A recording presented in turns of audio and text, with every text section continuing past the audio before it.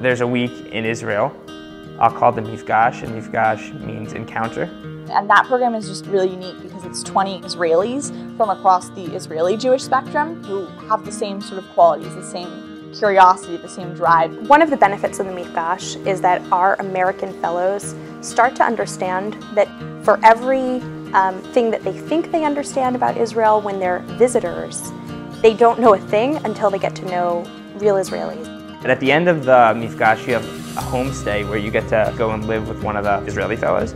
And that to me was the most important experience of both Mifgashim. I was paired up with this modern Orthodox girl in Jerusalem named Nurit, and I spent 5 days living at her house among her family. It's pretty easy to think that, oh, like, of course they're all just Jewish all the time. To see Jewish societal culture in practice it's astounding still to me. Our North Americans get to host the Israeli Fellows during a 2-week trip to understand American Jewry. I hosted 2 Amitim. I took them to the Berkshires to have Thanksgiving in my grandparents' bed and breakfast. By meeting the Amitim, we begin to understand Israel as a place that doesn't just exist to be a foil for our Bronfman experience or be a foil for our American identity.